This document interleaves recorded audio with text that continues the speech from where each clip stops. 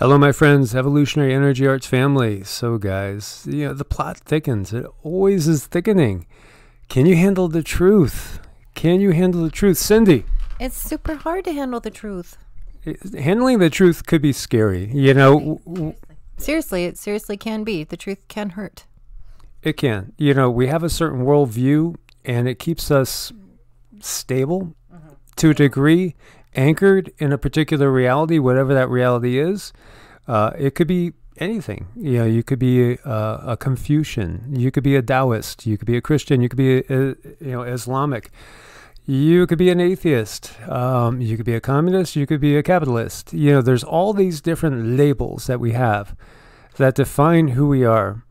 And yet we keep finding new things that really bring up the question. Well, I mean, they beg to bring up the question that we really don't know who we are. No, we absolutely do not. And so here we see ghost DNA in West Africans complicates story of human origins, as if it wasn't complicated enough. And for any of you guys that follow genetics and evolution, and a lot of people don't believe in evolution. And again, that's usually coming from a religious background, a certain ideology that you've been taught, and you want to maintain that paradigm. Anything that threatens that paradigm has got to go. It's got to be false. There's strength. There's strength in being able to adjust our view of the world as we go. And when presented with some new information, being able to adapt to it and go fluid with it. And still be okay. It's rolling with the punches. If you ever gotten into a ring and fought somebody, you find out, wow, I think they hit harder than I do. So then you have to go with it, and you have to be a little more strategic, a little more defensive. Look for the counterattack. Look for opportunities. Well, it's the same way on the bigger scope of things. We have to roll with the punches. So here we see, evidence that we have yet another missing link, basically, in our human story. And it's just fascinating stuff. And this is coming out of West Africa. About 50,000 years ago, ancient humans in what's now West Africa apparently procreated with another group of ancient humans that scientists didn't know exist. There aren't any bones or any ancient DNA to prove this theory, but researchers say the evidence is in the genes of the modern West Africans. They analyzed genetic material from hundreds of people from Nigeria to Sierra Leone and found signals of what they call ghost DNA from an unknown ancestor. Okay, and now they're not talking about the ones that we've been hit with lately. There's quite a few ancestors that have popped up on the scenes. We know about Neanderthals, and we know that Homo sapiens sapiens, which is you and I, unless you're some alien hybrid, or maybe I am. But anyway, Homo sapiens sapiens interbred with Neanderthal. And yes, I did it. I had 23andMe at the request of my naturopathic doctor at the time, who wanted to see if I had any genetic propensities, any sort of disease. So she had me do my DNA testing so that they could, go ahead and know exactly what my genome is, and God knows do what with it. But, my Neanderthal variants are less than, like 95% of the population. So I don't have a lot of Neanderthal variants, which is something that's found, in certain groups such as Europeans and Asians. Then, we also found out that there's also a group called Denisovans as well, which is pretty wild, pretty fascinating, distinct from Neanderthals. So we had Neanderthals and we had Denisovans. Both of those mingled and had sex and had offspring with Homo sapiens sapiens. And, not so obviously they're not far off from us genetically. Now, supposedly they're gone from the scene now, both of those groups, in relatively recent history as well. And then we found out that there was Homo habilis, which is only about 3 feet tall. These were humans, yet different than us, and they were only about 3.5 feet tall. And yet, they could potentially interbreed with us as well. So kind of interesting stuff. And boy, does that bring up all that, Genesis 6 stuff and, everything from there, all the interbreeding and, all the people that are abductees that have seen humans and humanoid beings in these big, basically test tubes held in stasis. There's been hundreds and thousands of those reports. Are they all hallucinating? Are they all wrong? Is there some sort of huge genetic program going on? And is the Earth, as I did a video, about 2 years ago, basically positing, do we live in an alien ant farm? Is that really what's going on here? This is an alien ant farm with all these different genetic, types that are created and I guess maybe analyzed, and then all of them except for Homo sapiens sapiens is supposedly gone now. I always thought it was very curious that we have bones from Gigantopithecus, mostly just teeth, really, but jaw bones and some others as well. And it's so curious that Gigantopithecus happens to be exactly how Bigfoot is described time and time again. It's in the fossil record. They were like anywhere from 7 feet to 12 feet tall and huge, 500 to over 1,000 pounds. They're in the fossil record, recognized. There's even reproductions of Gigantopithecus that you could see. And yet, people don't believe in Bigfoot, or science doesn't believe in Bigfoot. But yet, here we have something that's in the fossil record. Yeah, as I want to bring it up just to show you guys, because this is one of my favorite things. Gigantopithecus meets exactly the expectations of what we think Bigfoot to be. And this isn't going to be a Bigfoot video. You see mandible right there from Gigantopithecus. And I was looking for a certain photo. I'm sorry, guys. I don't want to waylay you too much on this. But here you can see, this is what he looked like. If I saw that out in the woods, I'd say, hey, it's a Bigfoot. I would too. I mean, what else would you call it? It lived. Scientists will tell you it lived. And scientists will tell you it's just an ape. And, just an ape's mentality. But how do we know that, really? How do we know that? And maybe it was as intelligent or even more than us. We really don't know. I think they were more intelligent. But getting back to this ghost DNA, so here you have another species. We have us. We're Homo sapiens sapiens. At least that's what they tell us. At least most of us as well. Lived alongside other groups that split off from the same genetic family tree at different times. And there's a lot of evidence that we all came from the same family tree there. Not necessarily, there's major differences between us and the great apes. Although, again, you could look at it in a minimalistic way, when we talk about common DNA, but then we share a lot of common DNA.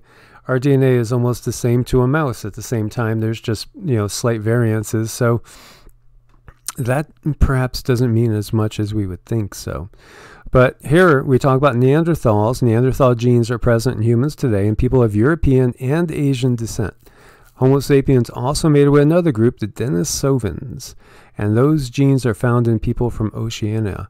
And so, this really gets me thinking too about Lemuria and Atlantis, and Cindy and I were talking about that all day on and off, and also talking to Raven about this.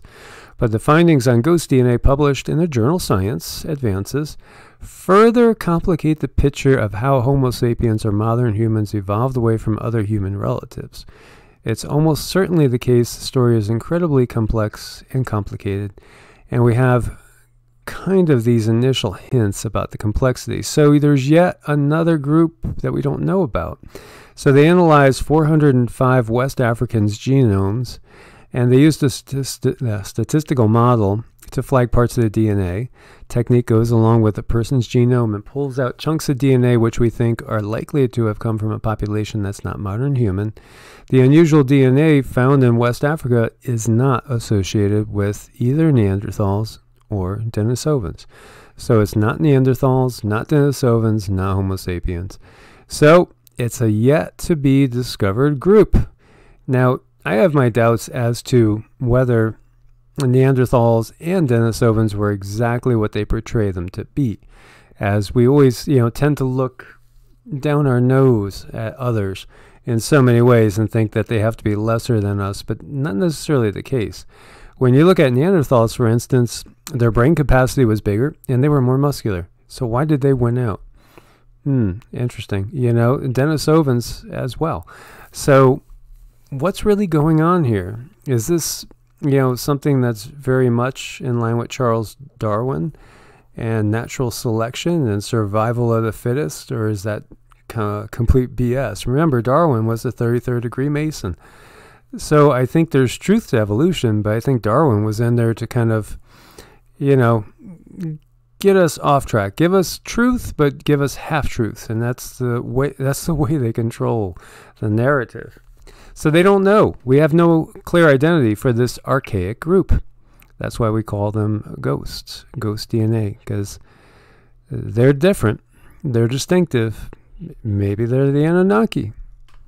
Well, that's why they have to come up with this stuff, because we're starting to wake up and see different things, so they have to make up new stories. Yeah, it's really interesting. And so, when you look at humans, the other thing that's really interesting is our chromosome fusion. And so, our second chromosome has been fused. And, this was discovered. And it presents a perplexing question. Who fused us? Now, what's curious is Denisovans have the same fused DNA. So the fusion happened before Denisovans and humans diverged. So very curious, when did that fusion happen? And, who did it? Man, when you look at the Sumerian texts, and they actually show pictures of test tubes and the gods mixing things and growing humans, and humans are, created in test tubes and then implanted into goddesses who then give birth to humans. Interesting, is it not? It's really interesting. And so the great apes have more chromosomes than we do, and our second chromosome's been fused, and there's editing that's been done, just like CRISPR technology to us in the distant past. There's really no arguing this. Some will, but again, what is our history? And then we could go and bring in things like the RH factor as well, because that certainly is a very, very interesting thing as well when we're talking about RH negative blood. So that is something that's not found in any other creature on this planet. Right. It's really curious about the RH negative. So, many people deduce that this shows there's off-planet influence going on. And so, somewhere between 10 and 15% of the population are RH negative. So I am, so it's interesting. And RH stands for rhesus, as in the rhesus monkey. So, another big question as to our origins. Just fascinating stuff, really fascinating. But again, I think it's pointing to that reality that a lot of people will not want to face, and that's that we have been tinkered with. Why is there so much diversity amongst the human species as well? Because there's tremendous diversity. It's almost like it's been planted there. If you look at some indigenous people, like, at the indigenous people of Australia or some other tribes, some of them are very small. They'll be 4 feet something. And then, look at some of the Scandinavians, that are giants in respect to that. We are a very different species. We have such diversity amongst us. And then when we start looking at all the, dead ends, going back to, Lucy and Australopithecus, Ramapithecus, Homo habilis, Homo erectus, it goes on and on and on. All these slate variances, always a little different. Yeah, it's like somebody's experimenting and tinkering. That's what it feels like. Yeah, and I'm not so much sure that it's just genetic mutations due to cosmic rays. Maybe some of it, but I think a lot of it is tinkering that's gone on in the past and still going on probably to this day. This is some of the stuff that helped wake me up. I had to look at it. Absolutely had to look at it because it's there. It's true. So if you're Rh negative, chances are you have a higher IQ. Your eyes are blue, green, or hazel. Reddish hair, and mine are blue. And when I was 5 years old, my hair was bright red.